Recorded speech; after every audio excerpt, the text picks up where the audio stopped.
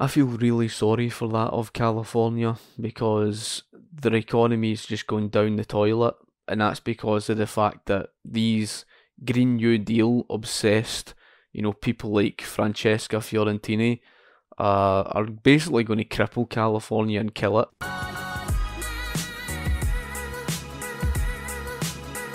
Just listen to one researcher who says cap and trade pushes us in the opposite direction of where we need to be going. We need to overcome our addiction to fossil fuels, and the problem with cap and trade is that it stands in the way of doing that in many ways. It's a way of providing pollution rights to some of the worst polluters so that they can delay the kind of structural change that's necessary. He's right.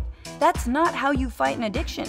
If you want to get your brother off heroin, you don't split up his stash between your mom and dad like, let's all just do a little bit of heroin to keep Brad from doing a lot of heroin. At this point, cap and trade isn't even a relevant solution anymore because it's too slow to be viable. California, the second largest carbon polluter in the nation, but first in my heart, reduced its emissions by almost 9% in 3 years, which is not bad.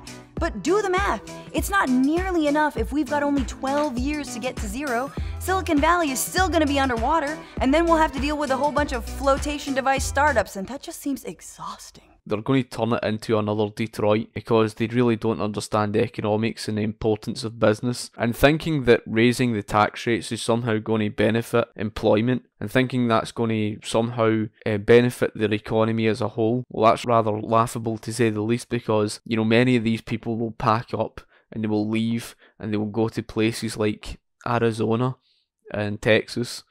And the sad thing is the fact that they take their policies with them.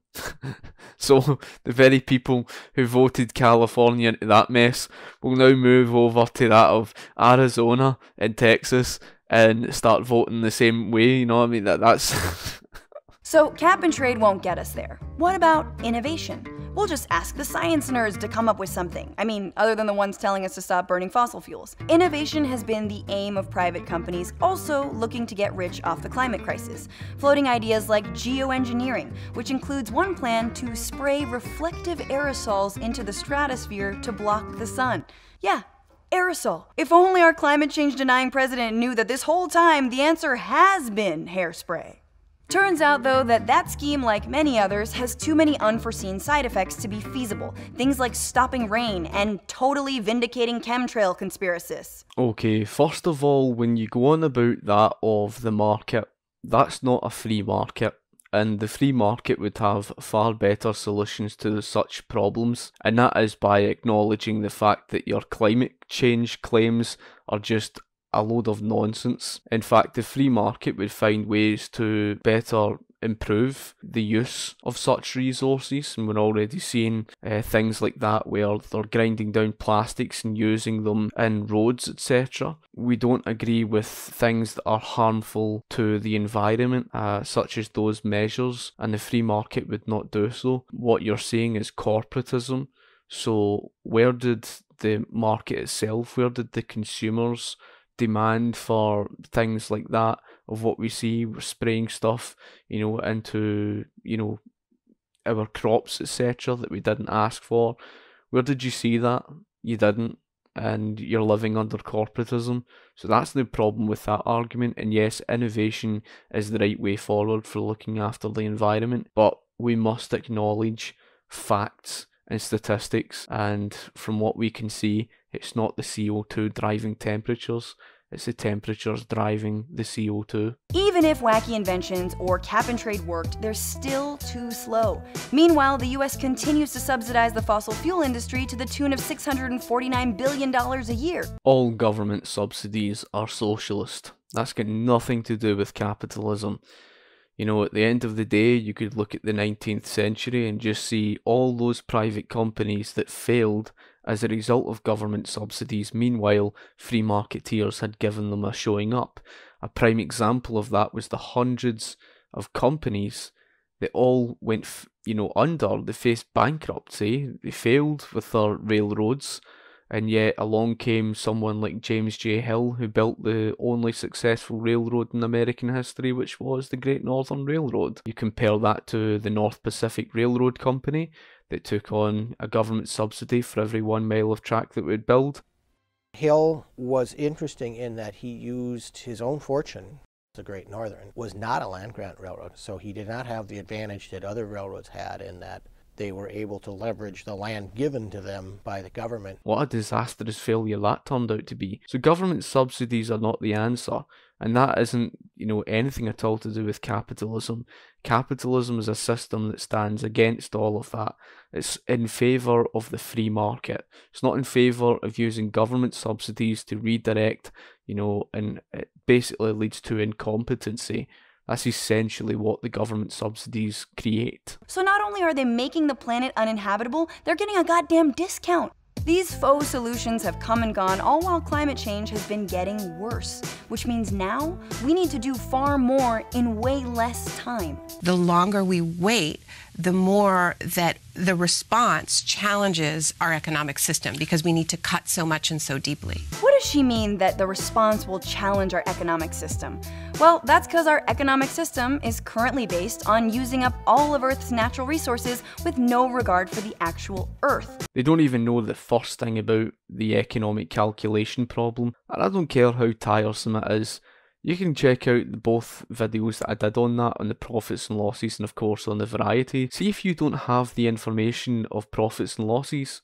See if you don't have the information of market-driven prices. You don't have price signal information. Therefore, you don't know what resources you're going to use. You don't know how much to use.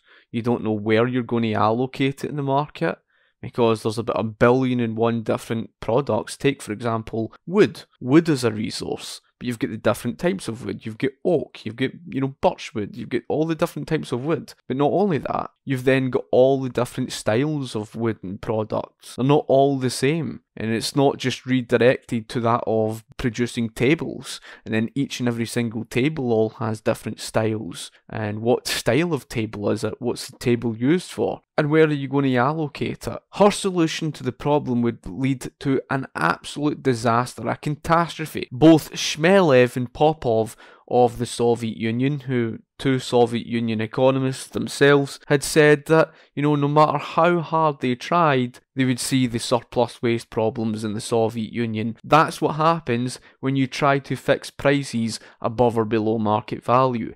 That's what happens when you think you know better than the free market does. But of course, these people never learn. What she's basically telling you is, she's saying that, in the current system, the current system isn't capitalism. If the current system was capitalism, you would see efficiency. You wouldn't be faced with the economic calculation problem. Keynesians, much like Marxists, and I said this before, as if you just somehow create aggregate supply and then along comes demand. No, that's not how it works. How it works is demand drives production, and therefore when you leave demand to drive production, you know how much to produce, you know where the resources are going to go in the market, and you know basically what resources to use.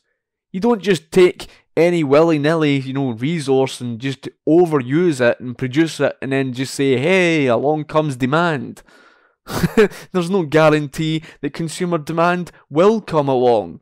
So who's to blame for that? The Keynesians are to blame for that. That's not the fault of the supporters of capitalism. All to turn a profit and create economic growth, or GDP. You remember GDP from our video on the economy, which you should totally watch. And while you're at it, subscribe. Oh, this should be fun.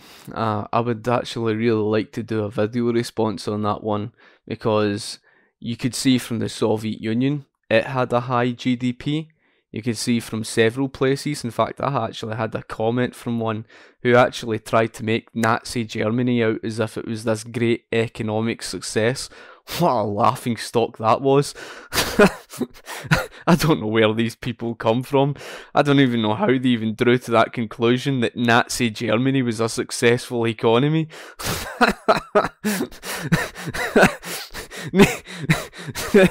These people are a laughing stock. Now, just because you've got a high GDP does not mean to say that you're producing of anything of value, because who's to say that the vast production that you make is going to be of any value to the consumer? There has to be some use value. There has to be a value to the end consumer. If the consumer's not going to buy it, then what worth is it? Sitting there on the shelves doing nothing, going to waste. It's just not worth anything. Just because you produced it, sat it there on the shelf and nobody's buying it, that didn't mean anything. It's got no use. Doesn't do anything. Just sits there. It's a bit like it's a bit like saying, look, the Soviet Union had high GDP. Oh, how successful it was. Yeah, so successful that, you know, it had pelts that were rotting in warehouses because they overproduced. It's a bit like how, you know, they overproduced more than 3 pairs of shoes in the late 1980s in the Soviet Union, and there was massive big long waiting lines because the shoes that they produced did not meet the taste of the consumer.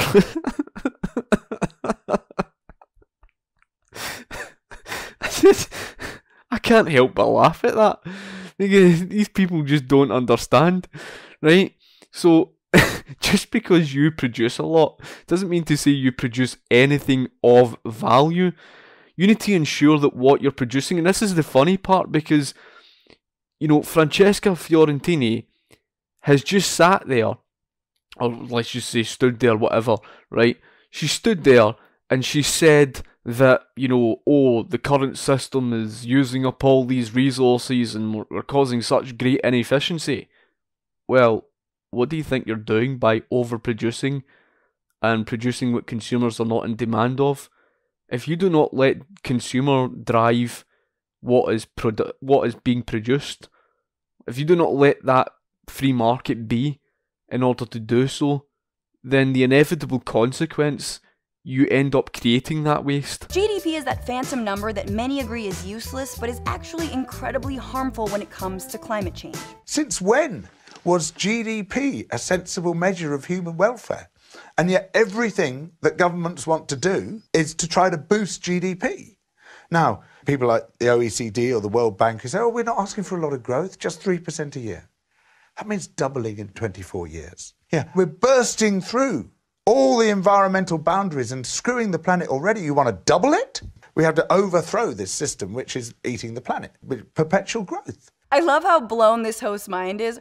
Rarely do you see the precise moment that someone gets woke. I now see where you're going with the whole GDP thing, which is actually, I thought originally you were meaning that, okay, well, we can be more efficient with resources, but of course, like I argued on GDP, when it comes to socialism, socialism is just completely wasteful. And of course, I did mention before the difference between theory and practice, but you've actually gone over the cliff. You're actually now complaining about people having a better improved material standard of living, which is just insanity, right? The problem isn't productivity. The problem isn't resource usage, right? The problem isn't to do with that. It's to do with how much and what you do with those resources, right? So you could have all the resources there, but it's all a question of what you do with the scarce natural resources. And when it comes to socialism, the inevitable consequence, you lead to disaster. Now, it sounds to me that you're arguing, Francesca Fiorentini, for a type of, you know, economy that goes back to pre-industrial revolution, you know, period of life. That's just insanity. I mean, what are you thinking? It was the machines that enabled us to cut down our working hours. So do you want to take us back to a time period where we're working more than 80 hours a week? You want to take us back to a time period where the living conditions were simply awful? Because they certainly weren't anything to what they are today.